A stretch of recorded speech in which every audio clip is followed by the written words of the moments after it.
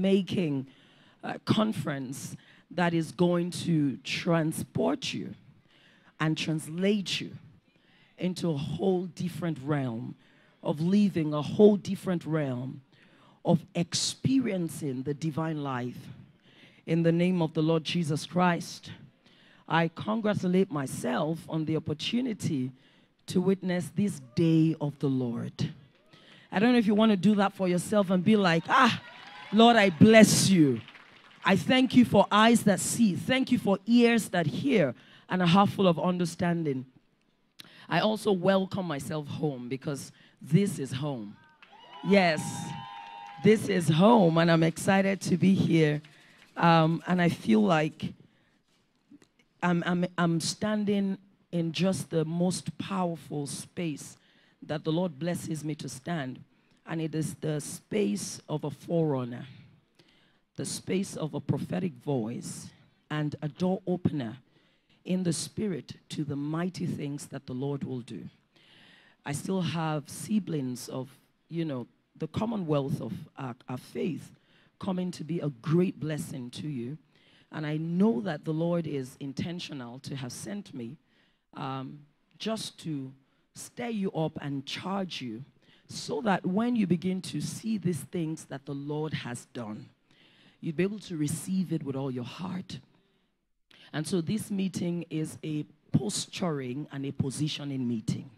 It's a meeting that will set you in the place that God wants you to stand, because where you stand determines what you see. And that is why the prophet said, I will go up and I will stand on my watch and I will wait to hear what the Lord will say to me. Hallelujah. And God is going to cause you to be properly positioned in the name of Jesus so that you will have a vantage point. You would have an angle of perspective, a POV. Hallelujah. Somebody say a POV. Say, God is promoting my POV. Is this Holy Hill Church though? Say, God is promoting my POV. Because that's where the miracle is.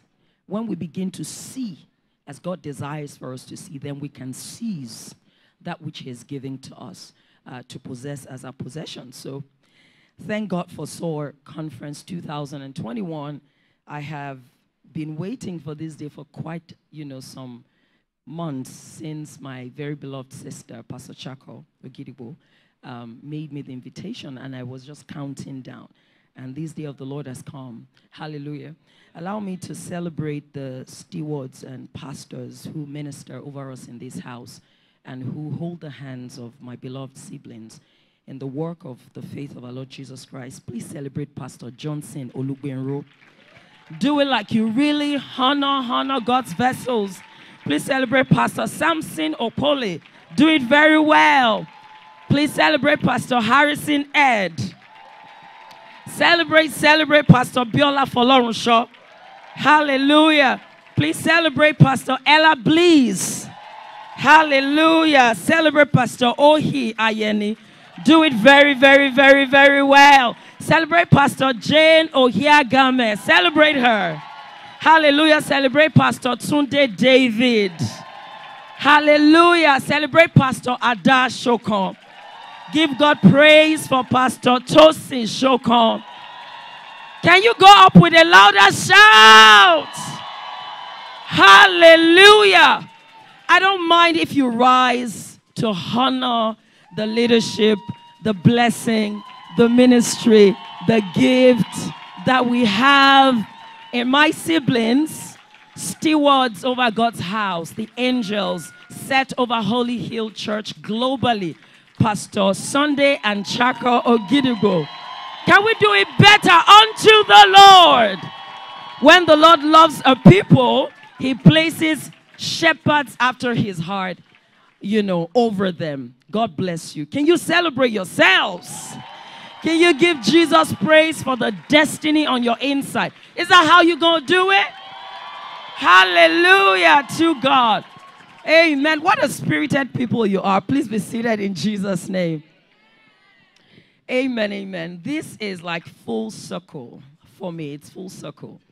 You know, this is it's symbolic on a very personal level. It's not just an opportunity to do what I've been ordained, anointed, empowered, and graced for, you know, to spread the fragrance of the knowledge of Jesus Christ across the nations of the earth, and to edify, strengthen, and empower the body of Christ so that we can rise into the fullness of the measure of the stature of Christ. But this is extra special because I first met Pastor Sunday, who we call Pison, October of 2001 in Obafemi Awolowo University.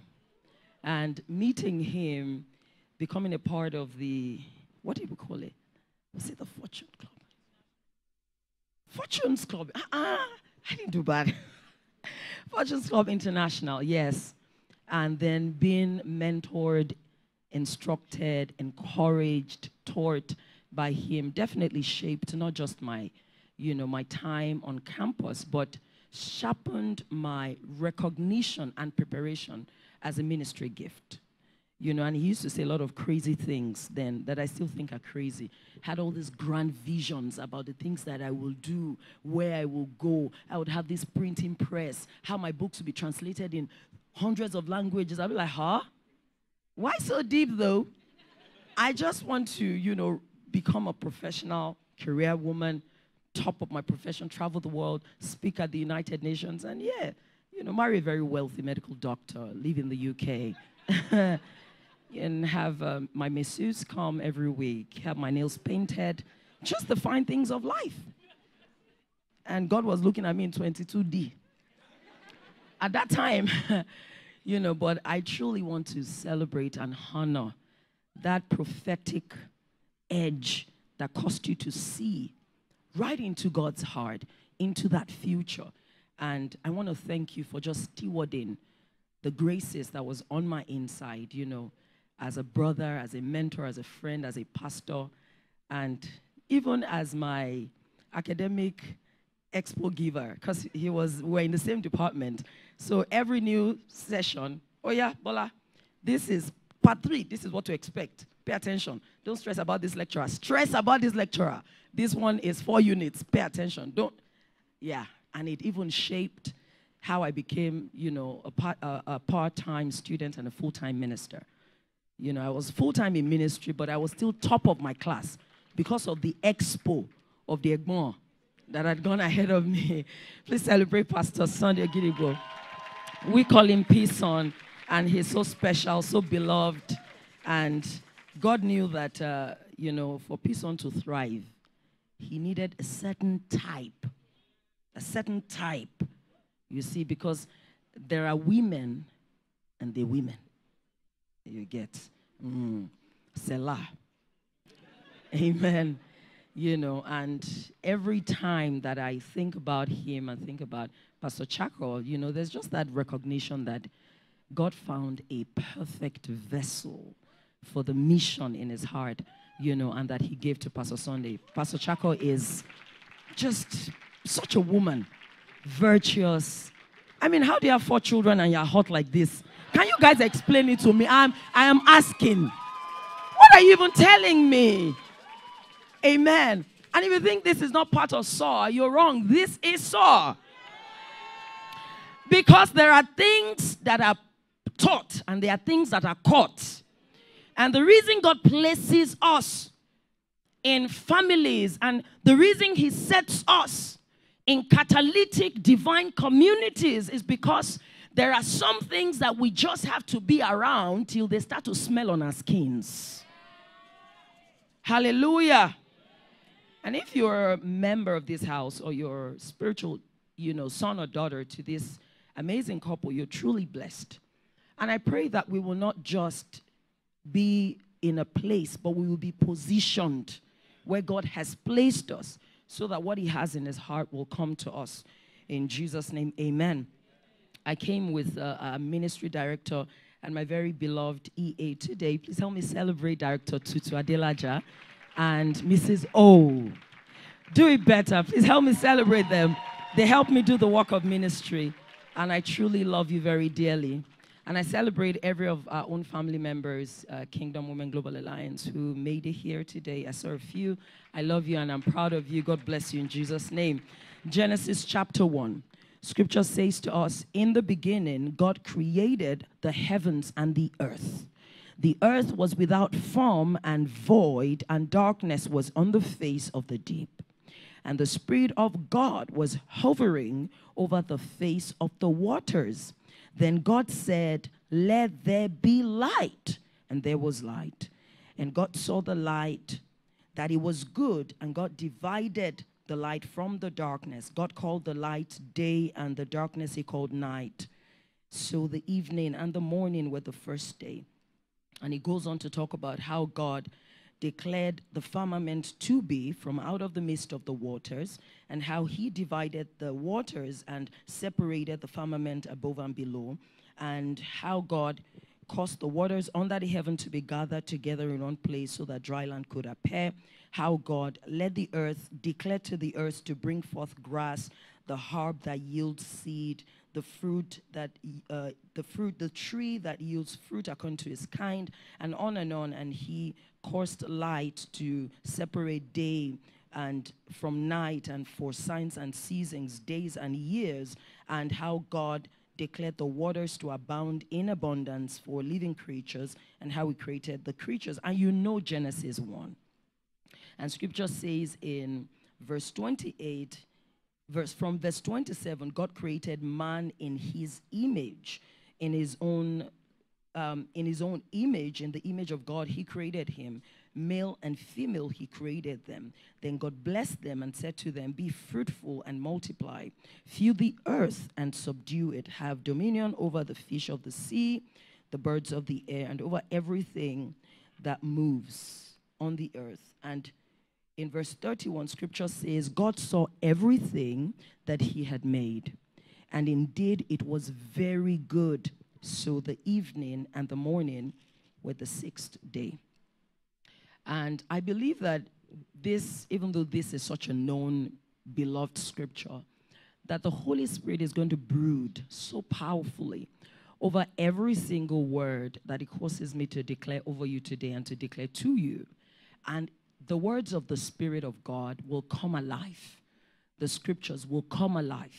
And what he has said to me as I prayed for you is that there will be blueprints out of the contractions of the womb of the Spirit, and you will be giving answers, timeless technologies and supernatural softwares that will help you find a roadmap through the emerging seasons that are opening up this decade, because this is a decade of destiny.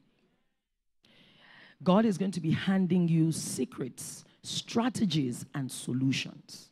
God is going to be teaching you how to soar. God is going to be teaching you how to wait on him.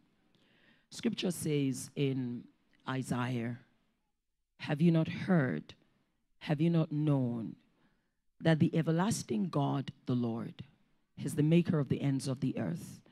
He neither faints nor is weary, and there's no searching of his understanding. He gives power to the weak, and to those who have no might, he increases strength. He says, the young men shall fail, and the youth shall utterly fall. But those of us who wait on the Lord, we will mount up with wings as eagles. We will run and we will not be weary. We will walk and we will not faint. Those of us who wait on the Lord will mount up with wings, will soar on the wings of eagles. Amen. That's your destiny.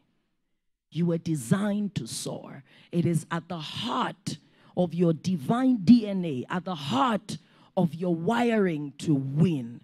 You were wired to win. You were destined for dominion. You were created to thrive, to prosper. Amen. That is what comes with being a child of God, with being made in the image of God after his likeness. After he created you, he blessed you. You see that in your scripture, isn't it? Genesis 1:28, God blessed them. He created man in his own image. In the image of God, he created him, male and female, he created them. And God blessed them.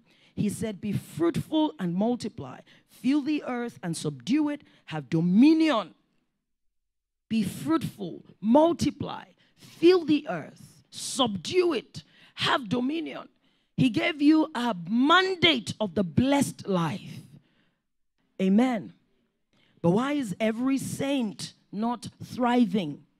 Why is every son not prospering? Why is everyone made in his image, after his likeness, seated in heavenly places, far above principalities and powers, the one unto whom he has given all dominion, all authority, that is in Christ Jesus, to be exerted by the saint on the earth? Why do we have all of this kingdom infrastructure? Why have we been blessed with every blessing, every spiritual blessing in heavenly places in Christ Jesus, and we're not thriving? Why have we been giving everything that pertains unto life and godliness, and we're not thriving? Why is there a mandate? God's mandate is not a suggestion, and is not an emotional motivation. He blessed them. You know, we have maybe a cultural estimation of the blessing. We think about the art and the act of blessing as a benevolence bestowed onto a person because they are favored, preferred, and liked by the benefactor. Does that sound like what comes to your mind? Bless me. Is that correct? Don't you think about it sometimes that way? You say, you've really blessed me. And when you think about God's favor, you're primarily thinking about the way that a man handpicks a woman from the crowd of many women and chooses to pour his love on her. So when people are like, you're favored, you really feel like you're special. And you just sometimes, even when you're worshiping, you'll be like, I don't know why. I don't deserve it, but you love me. I'm just so blessed. And that's a dimension. That's great. But you see, the mandate of the blessing is not merely a bestowment of benevolence because the benefactor likes you.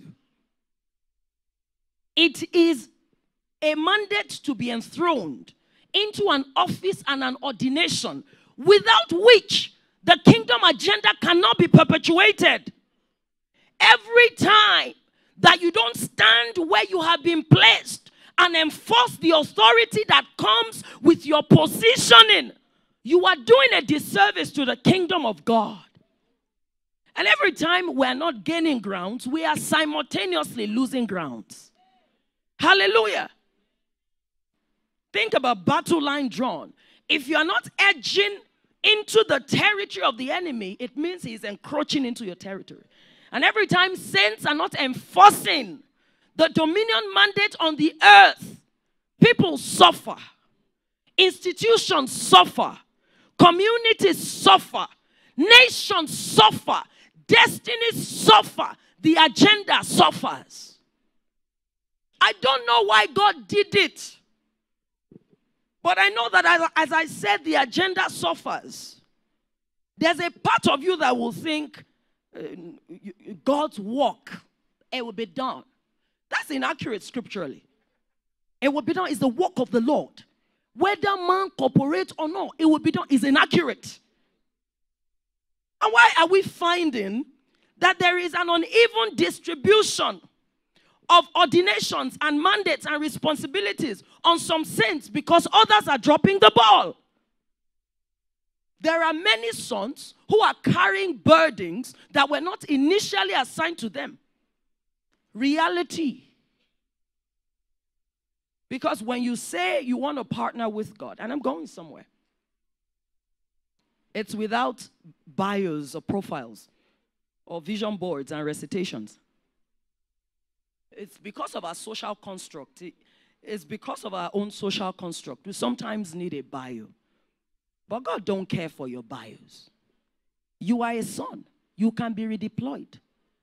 You don't even know where you're headed. You know, he can speak to you 10 years ago and show you, this is what I want to do with you. As the urgency demands, he can say, we're off to Iran because there's a pressing need. The ones that I sent there, they have gone to Canada and they're eating shawarma.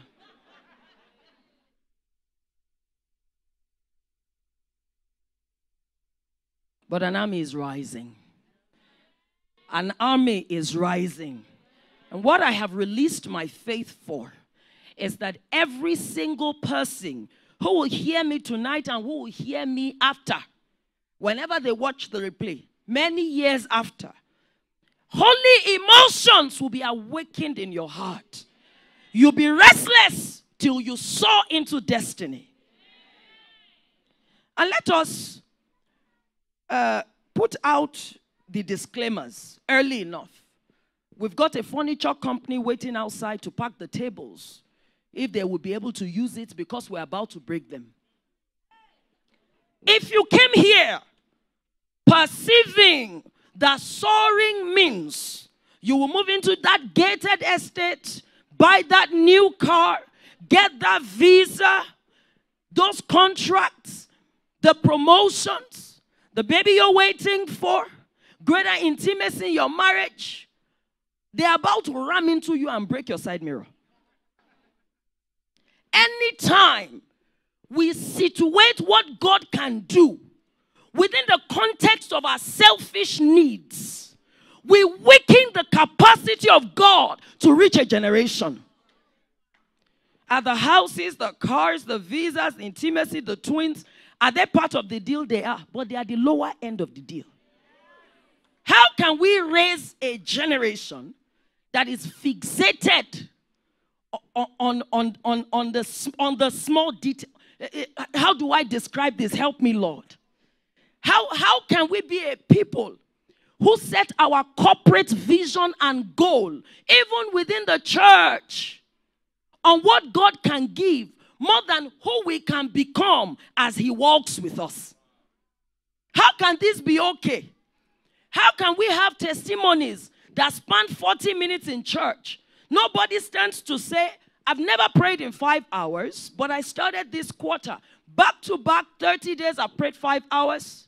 I set a goal this year of 1,000 souls, directly won, and 1 million souls through media. The Lord is helping me. How do we look upon people because they got a job in an oil servicing company and you say, I just covet the grace of God on your life? Was this the faith that was handed to us? You look at them and you begin to say, God, when am I a stepchild? You know, some things, we catch it on social media. And we have to lose them because the kingdom is a civilization. And civilizations have their language, their literature, their culture, even their feeding system. That's not where I'm going. That's by the way of just a mild introduction. Hallelujah. Amen in Jesus' name. So, if we are soaring, we're people waiting on the Lord, carried on the wings of the Spirit, manifesting Zoe on the earth realm, restraining the force of evil, taking territories. There were saints in previous dispensations unto whom territories were named in the Spirit. You understand? As they are deploying demonic hosts, when a demon is deployed to a territory, fellow demons will be saying, what? Ah, wow. I wish you well. Oh. That's Kenneth Hagin's GPS. Hey? Reinforcements and backup. And they still run out of those territories with their tail within, you know, their thighs. Out. You remember Kenneth Hagin just having, you know, a great time resting after lengthy hours of prayers. So he slept off, reclined on the chair, and he just saw a demon come in. And he saw this monkey right physically in the room. You know, and he just smiled and he was so irritated. He was just so irritated. Out! Get out! You know, but some people sleep with 3 versions of translations of the Bible because they are being chased in their sleep.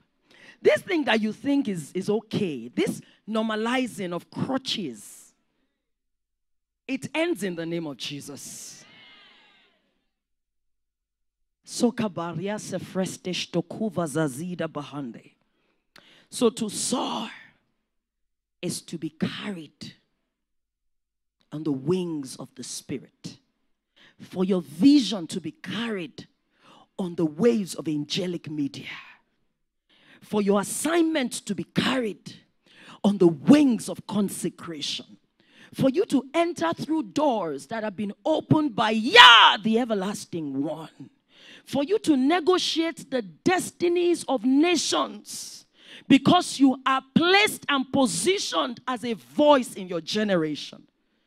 For you to win in intercession before you stand before kings and begin to negotiate political outcomes, systemic outcomes, institutional outcomes, financial outcomes.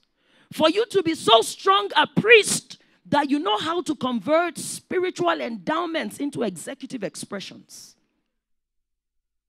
You know, you stand, you're making the presentation in the boardroom, and you're talking backward integration and constructive frameworks and analytical methodologies. And you're sounding bright and smart in your power suit, but you know, under the basis in grass or coparia for dusha, eleko periandubarokeva. You step into the room, you see occultic activity. Under your breath, communication is going on. Lebre kufres ila baruste. Mendo kiaso freketo, that be warned. I ram into you, you die. Underneath. But we want to do the external. And this is not our civilization. This is not how we are wired.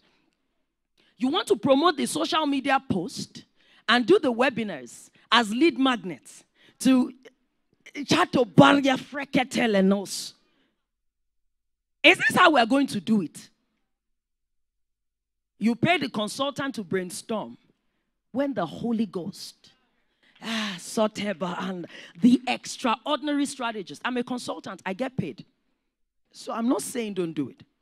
But I'm saying place priority where priority is due.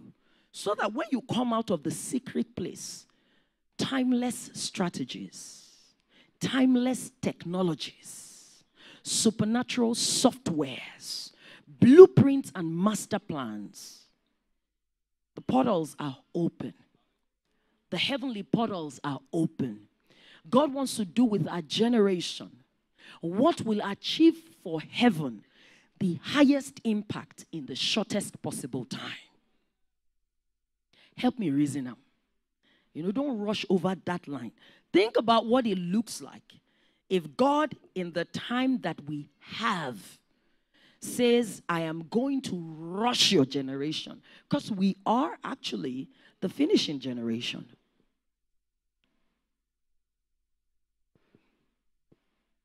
And Genesis 1, the Lord has said to me to show you a few things from here, which he has called the protocols of new beginnings. The protocols of new beginnings.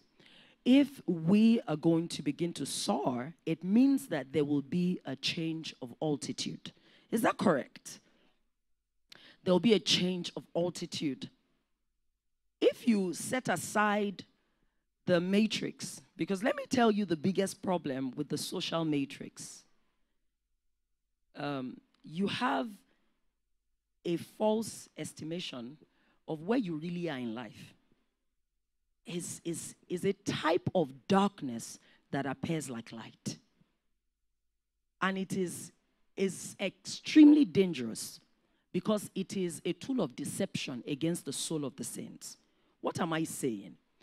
If you don't have the parameters clearly set about what it looks like to the saint to succeed, if you don't have very clear, scripturally grounded parameters for what true success looks like, you are going to recline to the damning culture of the day. And you will begin a pursuit into nothingness. And as you acquire these plastics and panda, you know panda? You know costume jewelry. As you acquire the plastics and the scraps and the costume jewelries, you are going to experience a false sense of progress and success. Amen. And that is where the danger is. But if the Lord begins to open our eyes again, and it's a work that you must devote yourself to intentionally, humbly seeking the Lord, pursuing his heart, his holiness, and looking unto him to hand you a blueprint. Because true success is the progressive accomplishment of God's plans for your life. It's the progressive accomplishment of God's plans for your life. Now, let me balance it. Because I know that I stay on this side a lot. You know, the Lord is helping me be more, I'm a core prophet. So, you know, but I am leaning to this side. So let me balance it, right? You are going to be so stupendously wealthy with God that there is no currency that can refuse you. So I'm not trying to win you over onto a life where you are beggarly. In case it's sounding like that, apologies. I serve an elegant God. I serve, you know, the God class is the classiest that liveth. Like, classiest ever liveth. God class is exquisite in dimensions of elegance, stupendous in wealth, colorful in prosperity. It is good to roll with God. You know, he'll clean you up that there is no way and there is no context you will be set that you have to hide your face. Please, let's establish some things here. Amen. The glory will be dripping. Are you getting me right now? I know you like that one. God knows how to honor his sons. He does. He does. But he loves to place the weight of glory and prosperity on sons because the prosperity of fools destroy them. There are things that are unsafe to be placed in the hands of a babe. Amen. People are doing this online church, virtual church. Because you woke up at 8:30, you just convert it. That I just feel led that I should just be in the Lord's presence from home. Just create an architecture of quietness in the Lord's presence. When pastor calls you, you have the nice sounding Christianese. That I just want to lean in some more. I've been hearing some things around church people, and I'm like, I just want to lean in. I want to step back because of the kind of season that I'm in. Hey, God, so because I don't know much, it's just the wisdom of the Lord that is ordering my life. I'm not that smart naturally. I don't know if you get me. So I have to just humble myself that guide me. Brethren, show me this way. That, you know, and it's almost like I'm just bathing, like just stepping back and leaning in. That's how people lean into Netflix. They are leaning in. Nonsense. They believe that is. I just want to step back and just sort of press in. Press in that cuts everybody out. You know, that scripture that says, and you will hear a voice behind you saying, this is the way, walk in it. Don't turn to the left and to the right. Who do you think is the voice there? Anyone ever read it? Who is the voice? Tell me if you caught it. It's your teacher. Go back to that scripture. Not the Holy Spirit. Go back to that scripture. Or you can put it up for us. It talks about giving you teachers after the Lord's heart. And it's from after that point of leaning into your teachers, you hear a voice behind you. Amen. You cut out from teachers, cut out from mentors, cut out from father. I feel like there was a way he spoke when he was teaching. And I feel like that was because he was privy to like some private information about me. I feel like he was preaching is your insecurity that is speaking. And you can plot the graph. When people just say these kind of things to me, I will just take a pencil. I'll write number one. I'll write the person's name. They will tell me a bit more. And this person really hurt me. I'll say, what's the name? I will now see maybe like 6. I would have written number 1 to 6 and names, right? And then I would draw the line and draw the line. Then I would say, this is a pattern. A pattern is a repeated experience that is connected by a common denominator. I'll say this connected line. What is the denominator? In all this story, what remained constant? Then they'll start to tell me that people hurt me. No. That I wasn't receiving love. No. It is you. You are the common denominator across these stories. When you want to understand a pattern, explore the common denominator. Selah. I come in peace. Amen. Oh, thank you, Lord Jesus Christ. So I want to show you this protocol. Because if we catch it and we shift in altitude, or this is the way to put it, if we catch it today, and we will know how to shift in altitude. Why is this teaching today very important for you? Because we often think that God holds the absolute responsibility to propel us into a new level. Is that correct? So we often pray about new levels, new seasons, new doors.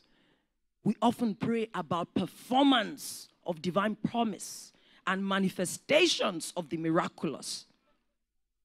But any saint that is going to be able to unlock divine potential and perpetuate a divine seed on their inside, i.e., manifest on the earth realm what has your name on it in the heavenlies, we must be taught. And we must take the protocols, the principles, and the practices of God as keys to unlock new seasons.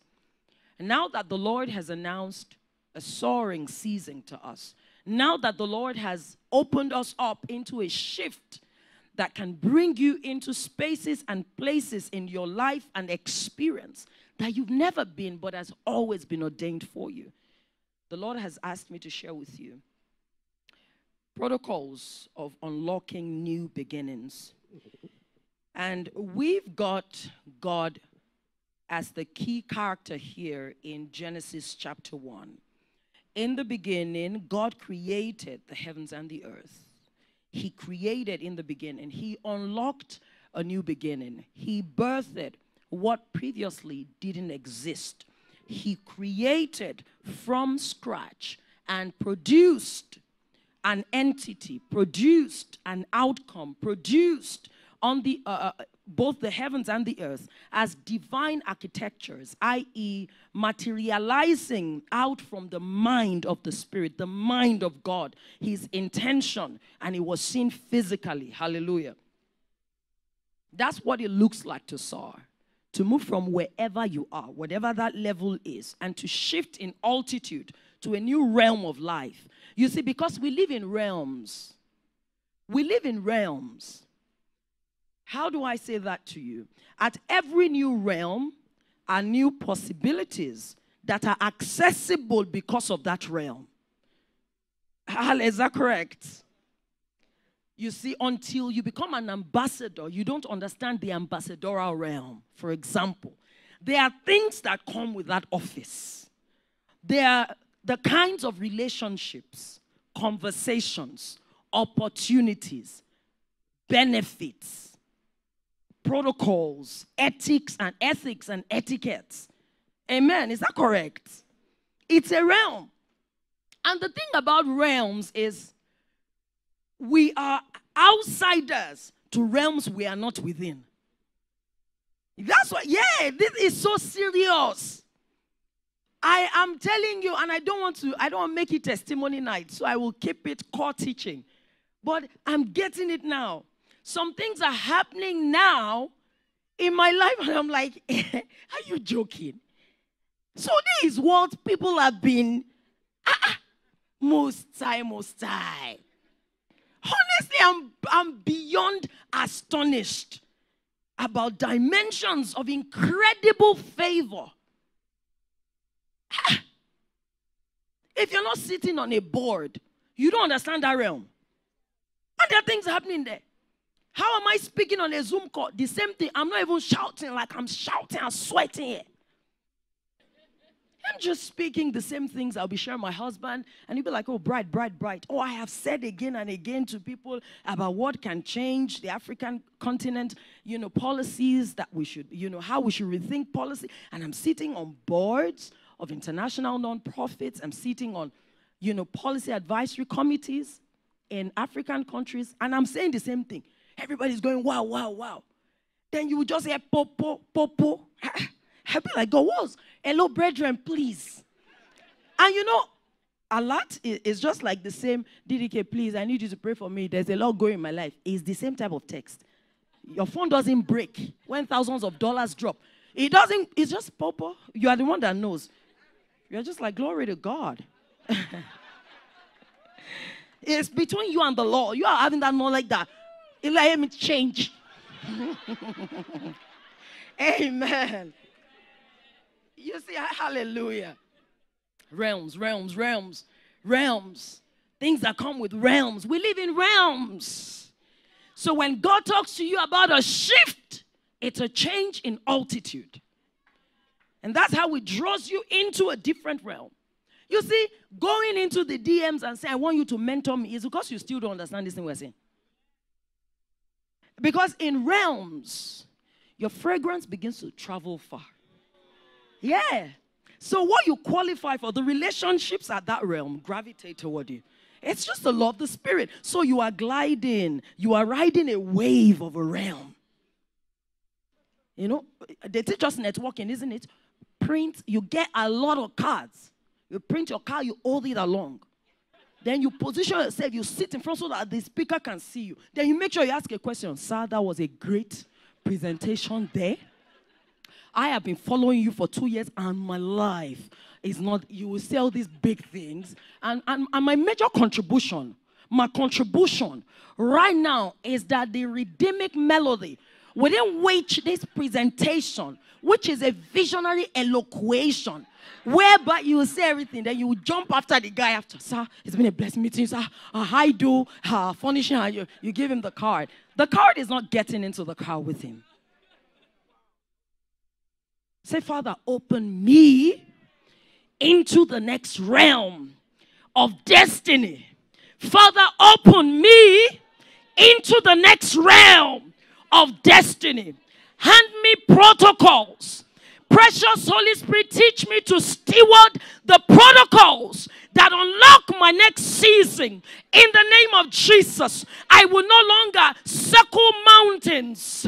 I will no longer repeat seasons. Father, wisdom, counsel, secrets, solutions, strategies, revelation, insights, ideas, inspiration, concepts, and conceptions. They enter into my heart. As I hear your servant today, I receive my specific instructions. In the name of Jesus. Yes, it is done unto you. In the name of Jesus Christ.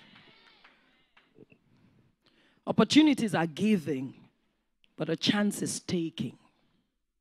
Right? Shifts are prophesied, but seasons must be entered. Or else you're going to wonder why a hand's been laid.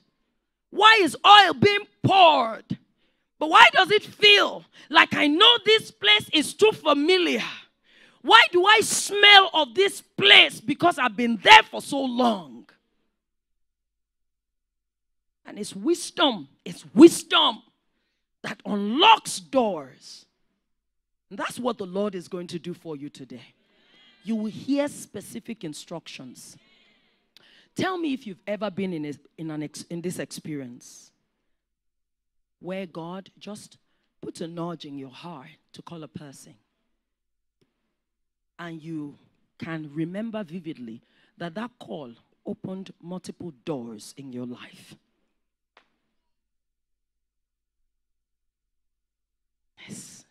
It's too much for the human mind, honestly. Because he knows the path you should take. And that's what the enemy is fighting. He's making us blinded by deadlines to always be on the go. And we are becoming a generation that doesn't know the habitual practice of the Lord's presence. There's no way to win without being with the one you love.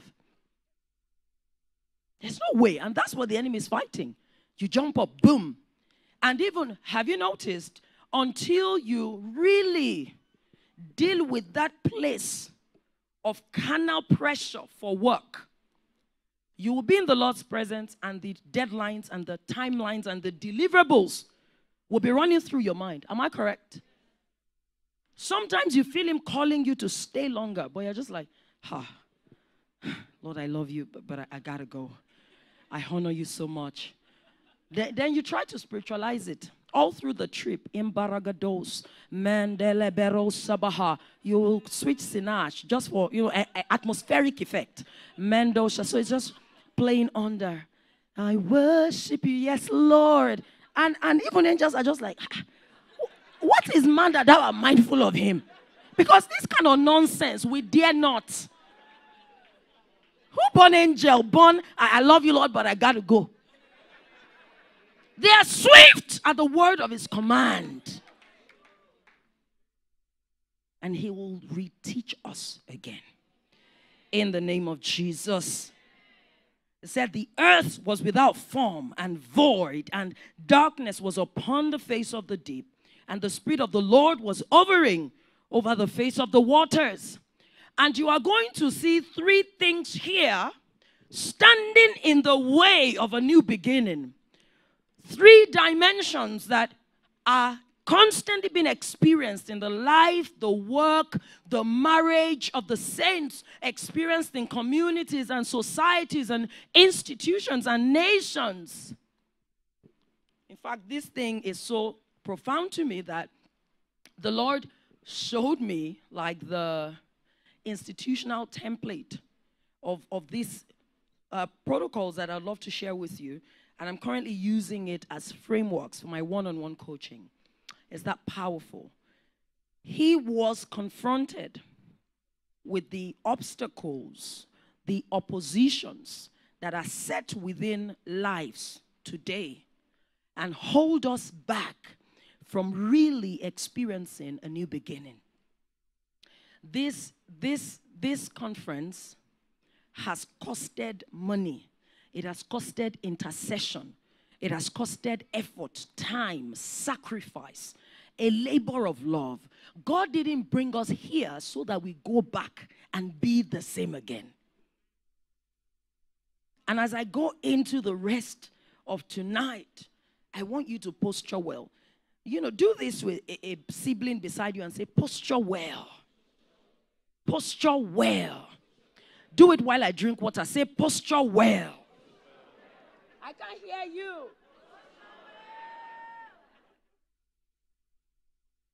Amen. Let's go. 3 obstacles that the Lord showed me stand in the way of pressing into new beginnings. Darkness. The earth was without form. It was formless. And it was void, empty. And there was darkness on the face of the deep. Amen. There was darkness, formlessness, and there was emptiness. The enemy isn't going to let you go easily. You see, the disservice that a word of faith believer can unconsciously create in their lives is they are so vested in the revelation of their placement that they discount the devices and the designs of Satan. And it's just like, no devil can come near me. I'm seated in heavenly places. You are seated in heavenly places because it is a realm that you must steward.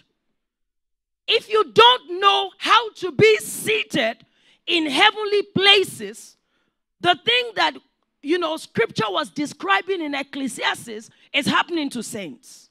How princes are walking on barefoot. Amen. So there is a stewarding of the life that we have been given. There's a way to be. It's a civilization. Hallelujah. The covenant has terms and conditions. And it was to you that Scripture was saying, do not be unaware of the devices of the enemy. Do not be unaware of the schemes of the enemy. Amen. And that's why he said the weapons of our warfare, they're not carnal, but they're mighty through God to the pulling down of strongholds, casting down imaginations, and every high thing that exalts itself against the knowledge of God, bringing into captivity every thought to the obedience of the Lord Jesus Christ, and having a readiness to punish every disobedience when your obedience is complete. So when we come to meetings like this, God is undressing problematic paradigms. He's undressing mindsets and mental strongholds, subconscious conditioning that make us move from kingdom into church, that make us move from spirituality into religion. So he's not going to let you off just like that. I'm going to show you something in Isaiah 43, and from then on, I will come back to Genesis 1. I really trust the Lord that his light will dawn on our hearts tonight. You're going to soar. You're going to come into 2021 and this decade fully kitted. And you're not going to let your armory down. You are going to stand on your watch till you see the manifestations of the prophecies that are hanging over you. Oh, wow. It's about to rain down. And you know the beautiful thing about when new seasons open up, when new beginnings are birthed, what is for the earth is for the earth. God has no business with what he has allocated, that has been given, declared, stamped, sealed, and delivered in the budgetary allocation that belongs to you from the economy of heaven. And so when you wake up, they will rush you. Hallelujah. The things that were allocated even to previous seasons, they will rush you. Some of the things that will look like miracles to you, the angels will just be smiling like, something that's since 2009. But that time, you were dating club boys. So that's Selah. Amen. He's coming for you. What the enemy has taken, what the cankerworms have eaten, what, disloyal alliances, unfruitful patterns, small mindsets, and an inability to sustain an ordination, the things that they have tried to take from you, you would be rewarded in multiple folds, because your God is causing you to soar on the wings of the Spirit. And when you lay hold on these principles, this counsel, this truth, you're not going to let them go. Look at what he said. He said, Isaiah 43, verse 16, verse 18. Do not remember the former things, nor consider the things of old. Behold, I will do a new thing. I will author a new beginning. I will install you as a king, and I will enthrone you on your throne. I will do a new beginning. You are no longer going to be a king in waiting. You will be enthroned. I will place you where I see you. Hallelujah. It said, I will activate a new beginning. Now it shall spring forth. Shall you not know it? I will make a road in the wilderness and rivers in the desert. And in Isaiah 42, verse 9, it says, behold, the former things have come to pass, and the new beginnings, I declare, before they spring forth, I tell you of them. What I'm seeking to highlight to you in this moment is that new beginnings usually spring forth. New beginnings spring forth, right? Scripture describes it that, or other translations call it a springing up, a sprouting out. Amen. And descriptions for springing forth says it leaps out, it rushes out, it jumps upward and forward suddenly and quickly. Why is this critical for you?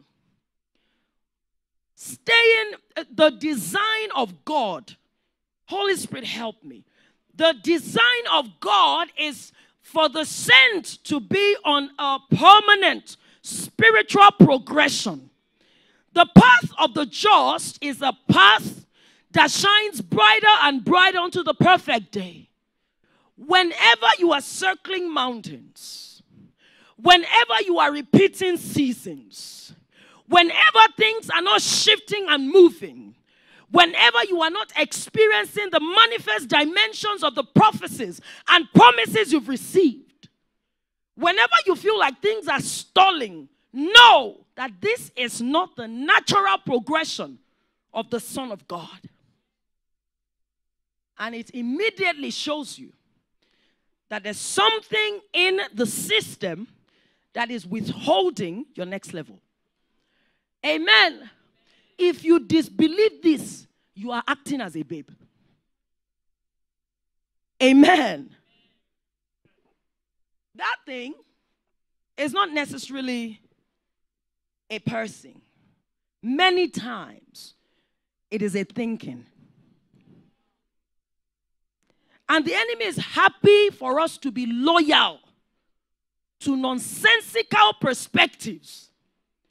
He is happy for us to be gradually inundated, massaged, and what's the word? Carry a conviction about the ideologies of the word that stand against the word of God. He knows that whenever you accommodate within the realms of your heart and your mind, the thoughts that may make sense and are repeated long enough by culture, till you begin to hold them as truth unconsciously. He knows that when that happens, want to get it? And so you're still going to be baruse, embregadelegado, makos, umbarusta. You're still going to be leading worship, right? Even confessing. Maybe you have kingdom of words, hallelujah. Or you have exponential decade, and you listen to it in the morning, and you're charged. I believe if it doesn't enter your mind, it can't enter your life. That is why new beginnings spring forth. It takes the exhaling of the wind of the Spirit to propel you out of a current level. Who is ready for that? Who is believing for that? That there's counsel coming to me today. And as I steward and walk in it, that wisdom, as I perpetuate it and sow the seed in my life and course correct. I love how Pastor Chaco said it. That is the accumulation of daily alignment. Say, I'm aligned. I'm recalibrated in the name of Jesus. Why have I said all this to you? Just one core line of truth. That new beginnings spring forth. They emerge forcefully. They break past limits and limitations to happen in your life. However, I need you not to think about this springing forth merely as a prophetic push, but a partnership in scriptures. A scriptural partnership. Meaning that when a prophetic push comes, like it will today, it must meet the twin sibling of obedience to instructions. This singular factor, my beloved, if this is the thing you don't forget it to change your life. I'm telling you that I've entered into seasons actively from 2018, again and again, marked shifts. And what has changed in my life very actively is actually not more prayer. It is more leaning to the heart of the Father and running with alacrity, whatever he puts in my hands. Whenever I discern it, tobati bosi mi lowo, ako peliando bregado, tobale bosi mi, soku bariandos. And that in English means if it can bosi lowo. So kebala mahande. I don't care your language. Say oti bosi mi lowo. I really can't hear you oti bosi mi lowo. I want to hear you louder oti bosi mi lowo. If I don't do that, how will you know DDK came to Holy Hill Church? Hallelujah. If it lands in your hands, you'll lambano it. This is how you are. You sell the entire properties that you have to buy that field. You are like, I don't get them. Yeah. Parokobaha. This is how you katalambano it. Meadow sebaha. If you begin to do this, things will be happening in your life that you didn't pray about. Holy Spirit, let conviction rest. I'm telling you, if what you're experiencing is directly proportional to what you're confessing, you are in a realm. Another one is still coming. In the name of Jesus. Because prophetic instructions unlock a chain of reactions.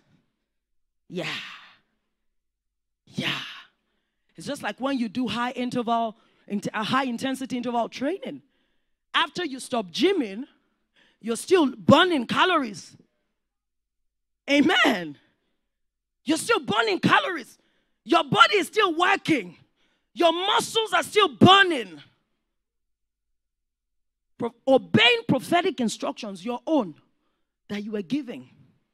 And that's why you come to church. You don't just come to church because Pastor Pison is a great teacher of the word. You come because it's just one word. When you're postured, you just have to hear one word. You're like, okay, yeah, that's it. Thank you, everybody. God bless you. You see some people behaving crazy in church. You'd be like, it's over-exaggeration. It worries me a lot because it's distracting for others. Before they distract you, distract them. Hey!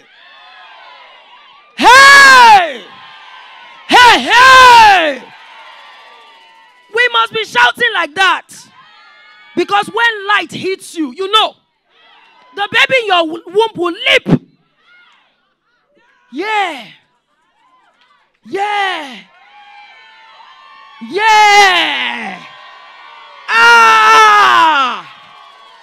Because now you know what thing they do you.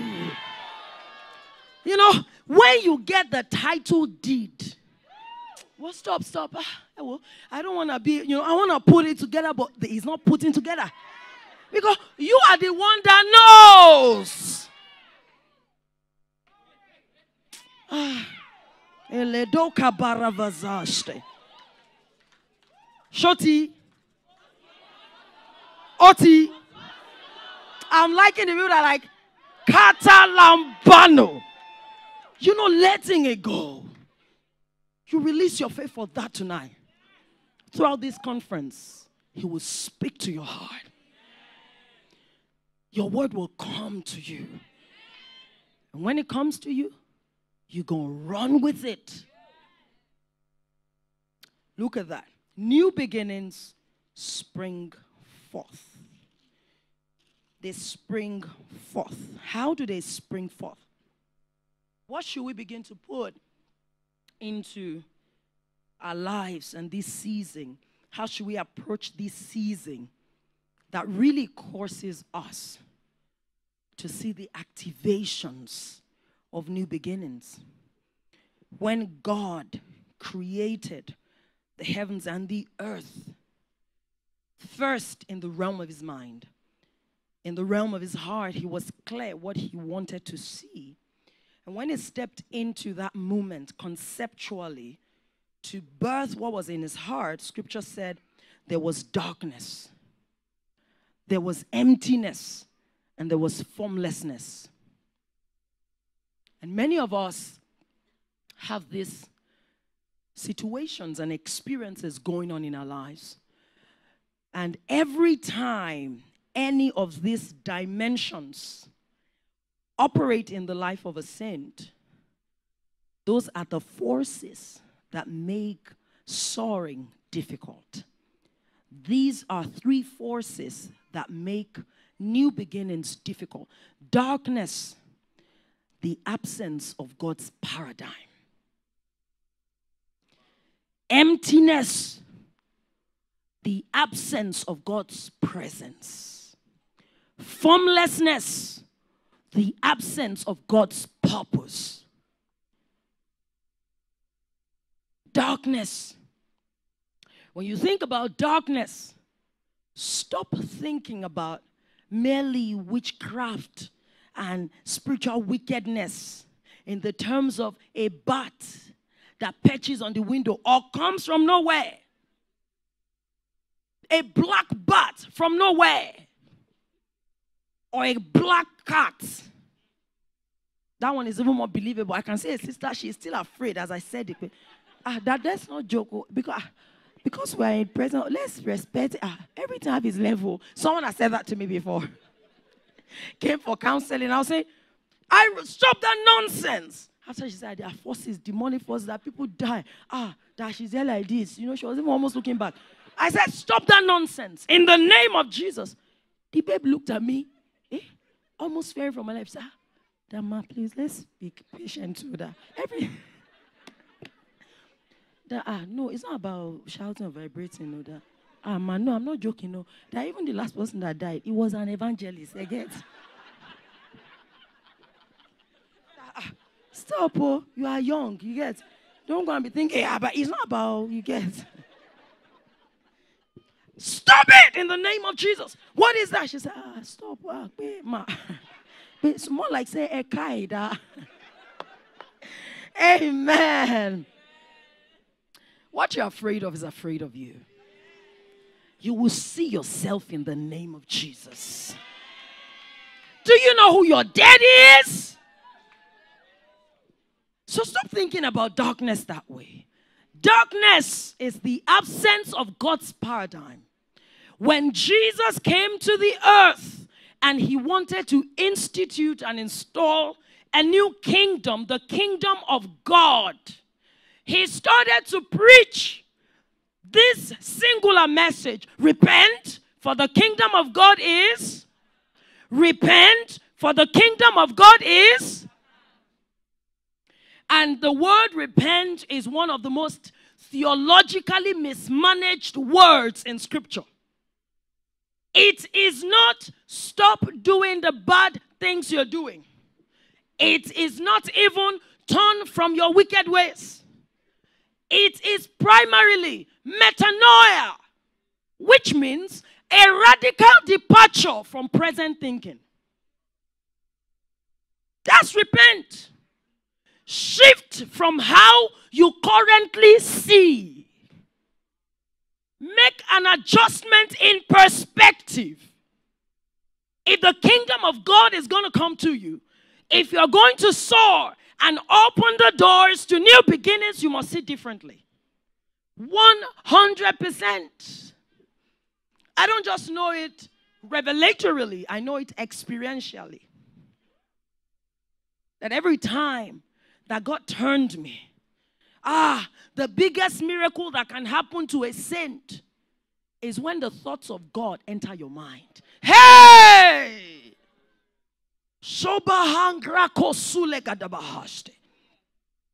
Say, I'm experiencing that. The thoughts of God are entering into my mind. The wisdom of God is entering into my heart. In the name of Jesus, my blind sides and my blind spots are being enlightened by the wisdom of God. In the name of Jesus, I will not replicate a pattern of unknown errors. Let the light of God shine where there is darkness. My life will not be devoid of divine perspective. My life will not be devoid of divine paradigms. In the name of Jesus, the Holy Spirit arranges and arrays the profundities, the deep things, and the mysteries of God unto me. That's what the Holy Spirit does. Because God is so deep, he's unsearchable. That's how scriptures describe him. He's unsearchable in understanding. The riches of his knowledge are too vast to be found out.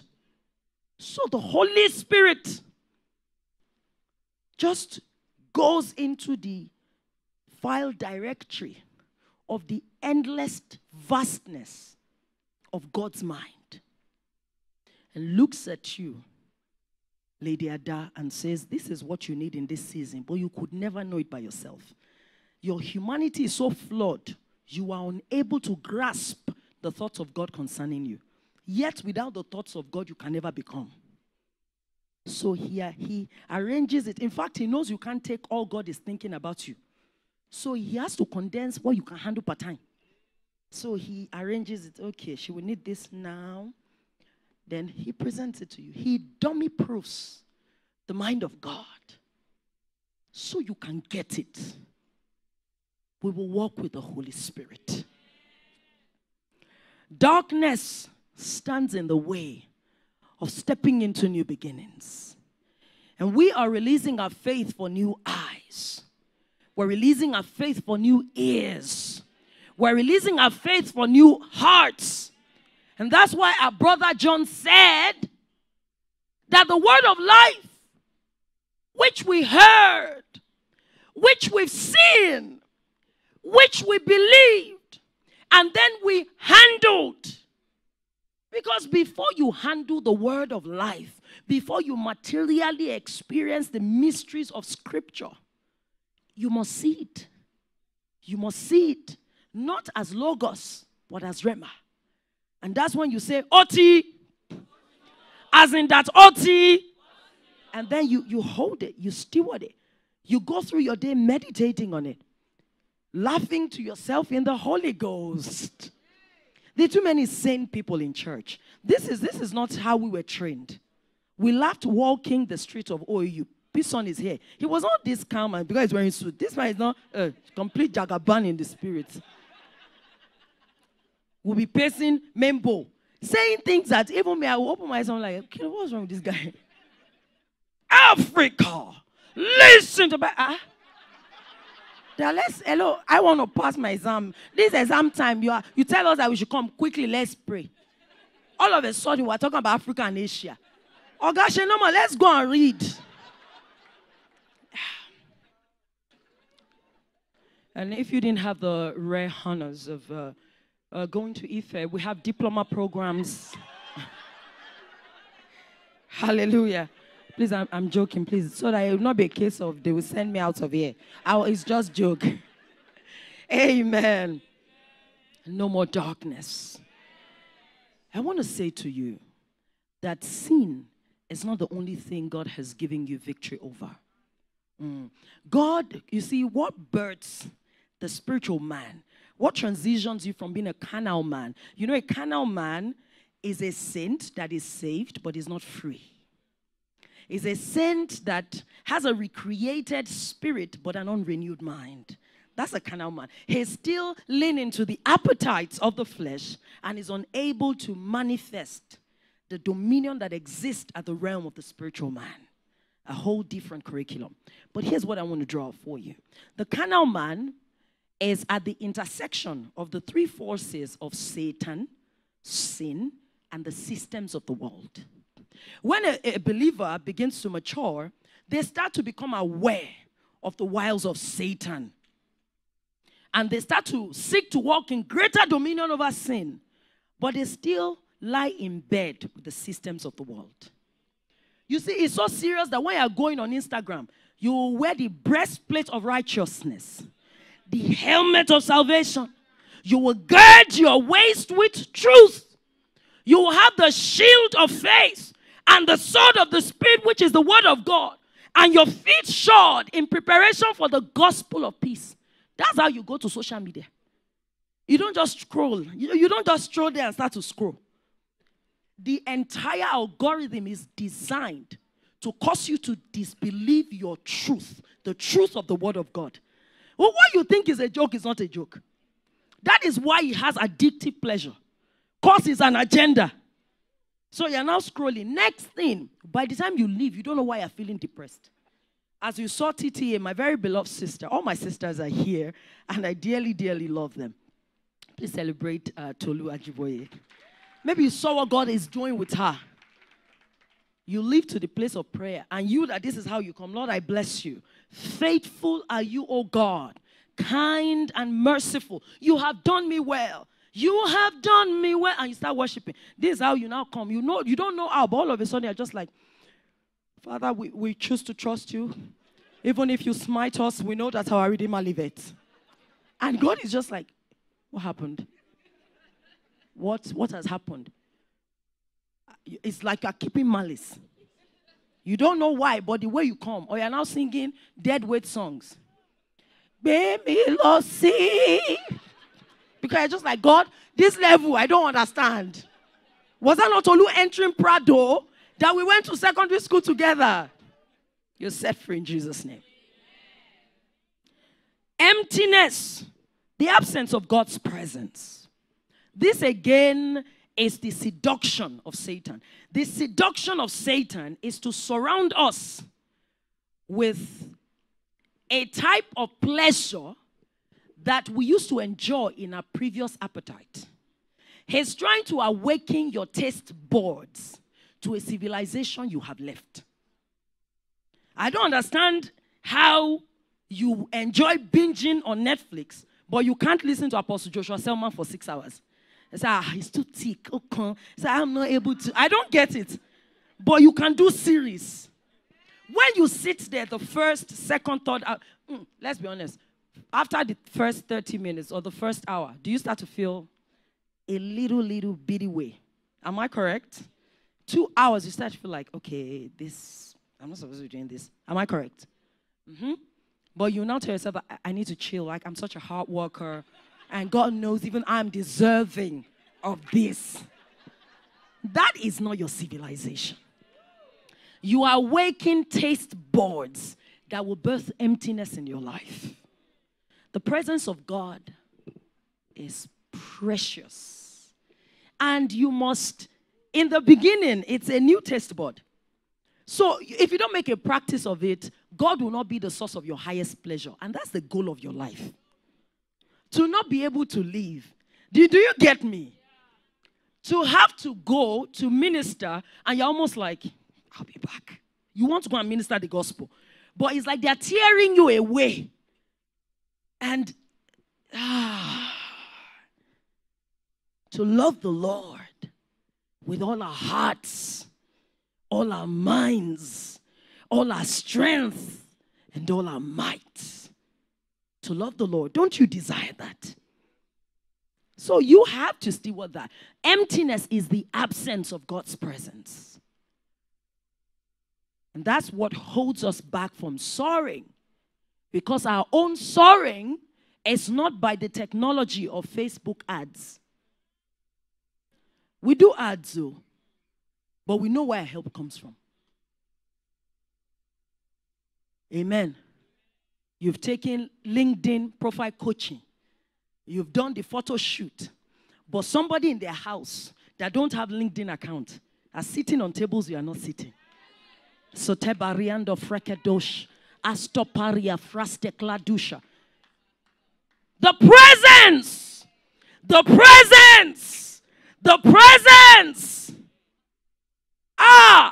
The presence. The presence is a magnetic influence. Let me tell you. There's no city of the world that I've entered that have not been blessed in thousands of dollars. None. None. Even when I quietly enter, I must receive a text. Ma, please, where are you, Lord? I just want to be a blessing. And I don't form humble about it. I'll be like, that's great. You are wise. Reach out to my ear. She will get you to know where I am. Yes. I went to the U.S. I became a nuisance. I was on an executive education program at University of Minnesota. So we're in a hostel. I became an absolute nuisance. Pison, every day, no kidding, of the weeks I was there. Debola, Debola, Kurunmi, please come to the Porter's Lodge. I will go. People will be like, are you ordering from Amazon? It was okay the first week. That you buy a lot. I just, what can I? Is the presence, magnetic influence. People kept coming to drop gifts. Coming. In the beginning, I used to be feeling so funny with the way that people give to me. I'll be like, but he was like, hey, your primary source of income is sovereign wealth. You have to be okay. Kings must give to you. His presence. You think that we become wealthy by writing books and calculating 5,000 times 2,000 copies.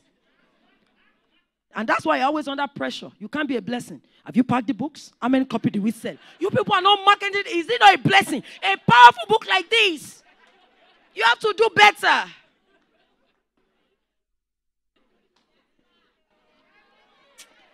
Hallelujah, hallelujah. I don't want to be a case of. Amen. Rise on your feet. Let's pray in the Holy Ghost. Sakado bregade barados. Ingradasuke payada. We are ready to soar. I want you to ask the Lord tonight, Father, I'm ready for an encounter. Speak to me even when I leave here. The paradigms of the world that are standing in the way of new beginnings, the affinities of the flesh that is not causing me to steward your presence much more. And Father, that lack of understanding of your purpose and what you are doing in this season, I'm asking, oh God, that you cause a new beginning to spring forth. Strengthen me by the force of divine life. Lord, I will order my steps according to your word. Start with me all over again. I receive divine instructions concerning my marriage, concerning ministry, concerning my business, concerning my relationships, concerning the work of my hands, concerning what is coming. Father, let this be a trigger for how we begin to retreat in your presence, for what you are doing in 2022 and all across this decade. Pray for your heart. Let my heart be a fertile soil for revelation knowledge. Lord, put a word in the heart of my teachers for me. Put a word in the heart of my prophets for me. Put a word in the heart of my pastors for me. Instruct my heart, oh God. Through simplicity of counsel, teach me. If the Lord has already started showing you what you are supposed to do differently, if a word came for you today,